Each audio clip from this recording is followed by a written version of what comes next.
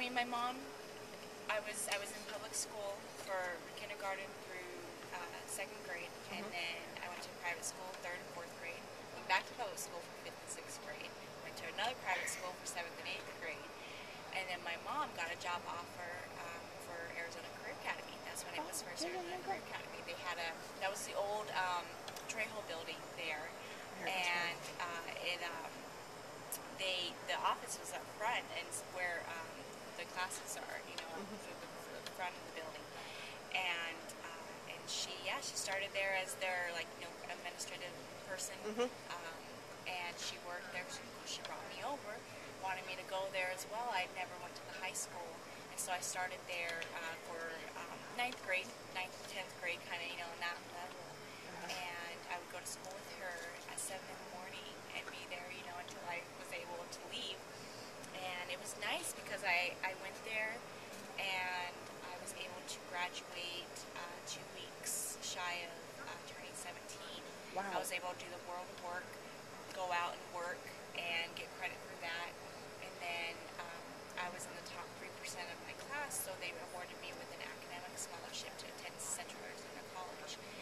So I was able to go to school for 2 years for free, which I took advantage of as much as I could. I put everything in as much as I could out there, and ended up graduating from CAC in 2005.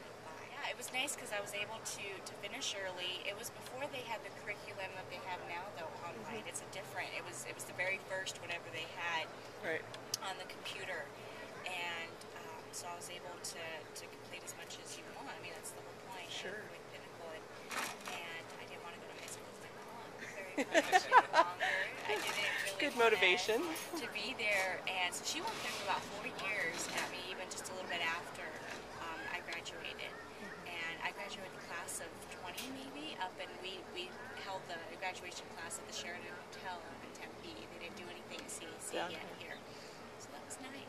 I like to be able to, like, the instructor was in the class, and you're able just to, you know, if you had anything, worries or questions, you know, or you were able to get individualized attention more so. And it wasn't, they didn't have as bad, they're not as you know, many classes. I think now is what you have it broken up. It was only like 2 main labs, and that was it. That was just 2 that I was all your in. options. And so that was really nice. I like that. Well, no, I went to school at what was called Coolidge Christian School at the time in the town of Coolidge. And it was the same, you know, it was a small school, and so I was already used to going, and the first thing in the morning, I liked the 4-hour classes. That was nice. That's what I really liked, was and in the morning. I didn't like they didn't have evening, and they were only doing the morning and afternoon. They didn't even have an evening, which they do now, right? They have an evening one. And so I would be there, first thing in the morning, and be done by like 11 o'clock, 11:30, and I was able to go to work part-time between 11 and 5 until my mom got off work, and then I'd go home from there. And so we were able to work it out that way for a while until I worked at my own pace, shorten. I mean, if I wanted to go in the afternoon, I could. If I, you know, if they would have the evening, then I mean, that would have worked out too. But just to be able to, you know, start in the morning time and then get done, be able to work part-time as well too, and have that count as credit too. I mean, I counted as well, and then you know, work at my own pace to be able to get done when I wanted to get done. And I was graduating. That's very unique. And turned 18, so because that's why I started at CAC when I was 16. I started there taking part-time classes initially, just a couple classes, but then when I got awarded the scholarship, I was able just to put everything into it and go out there. So that really helped. That was amazing. 2 years.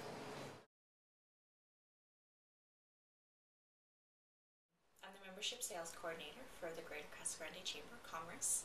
I've been here for 2.5 years, and I go and get businesses to become part of the chamber, invest their marketing dollars with us to help promote their company, help build their company, and sustain. I mean, and the general public as well too. I mean, anyone that's a resident here in Casa Grande, we work with the city real closely with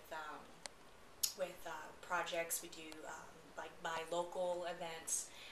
We work closely with the education system here. So a lot of ways that we're currently developing a conference for 2010 for mothers and their daughters.